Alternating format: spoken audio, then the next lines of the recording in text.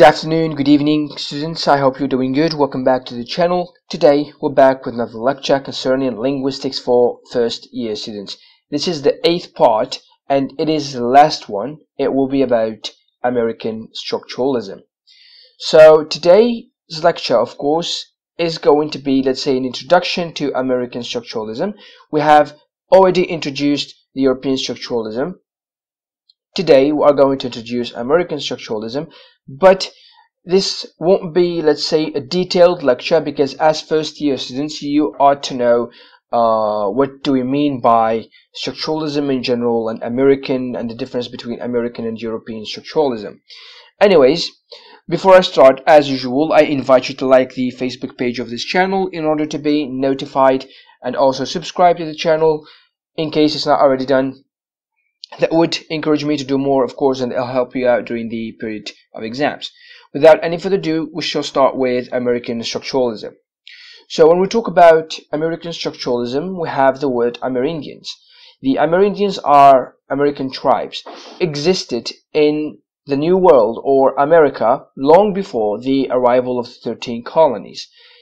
So these Indians had, of course, their own language to communicate. So American structuralism was enrooted or started with those languages, because English was already described in Britain, because that's the, let's say, the source of the language.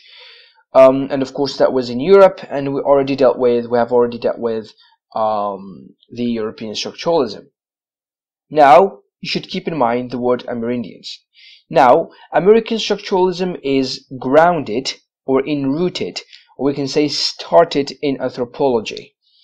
So American anthropologists studied the different cultures of the Amerindian tribes until they developed structural ideas of the study of language. In other words, the American anthropologists did not aim to study the language or the language of these American tribes, or Amerindians, sorry, not Americans, Amerindian tribes.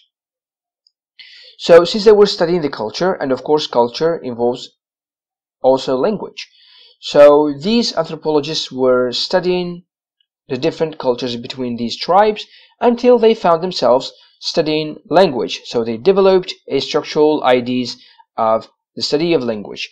So this is how American structuralism started. It is grounded or enrooted in anthropology. Through anthropology, we developed the study of language. This is how American structuralism started.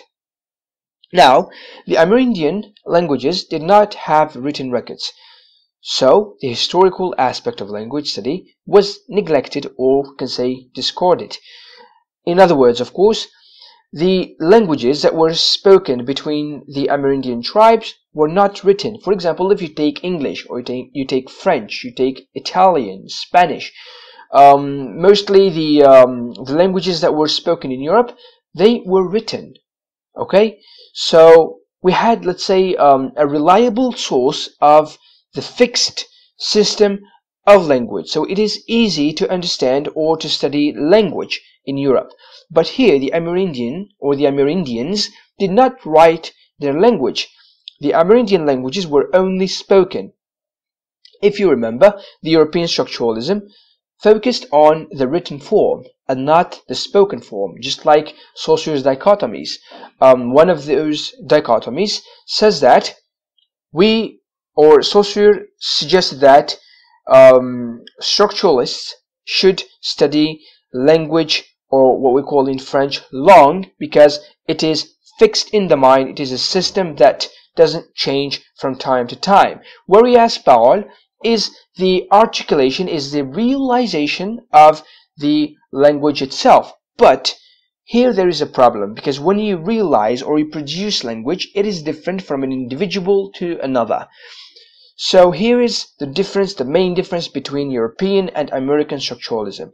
European structuralism focused on the, let's say, the written form of language, because it was written, it was recorded, but the Amerindian languages were not written. So here, the anthropologists or the structuralists, I mean those anthropologists who became later on structuralists as well, they focus on the spoken form, because they did not have a choice.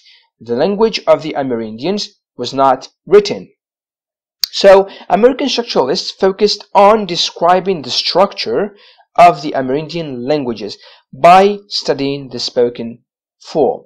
Now you might ask, how did they study the spoken form? Like I said, we have the word Amerindians. They did not write their language. Of course, the American structuralists, they recorded. They took recording tapes. So they went to speak or to communicate with those people, or the let's say the members of the tribes. So they went to communicate with them in order to push them to talk, and they recorded the language. It's a tape. Then what did they do? They collected those recordings. Then they analyzed those let's say words, those sentences. Every single utterance, and of course at the end they describe them. So this is what we mean by American structuralism. One thing in common between European structuralism and American structuralism is the fact that they focused on form and neglected meaning. So this is as far as American structuralism is concerned. Of course, we have some American structuralists. I can give you two, but we have many others, of course, who left their impression, of course, their impact in the American structuralism. We have, for example, Edward Sapir, who was born in 1884 and died in 1939. We have Leonard Bloomfield. He's an American or US linguist. He's very famous for also the hypothesis of ICA, immediate constituent analysis. I have already made videos about that as well. You can check them. And of course, we have Edward Sapir, who wrote or who developed the hypothesis of determinism or relativism, which means language determines your thought. So this is as far as American structuralism is concerned. If you have any kind of question, I would be glad to answer them. Just leave your questions in the comments below. Otherwise, contact me on the Facebook page.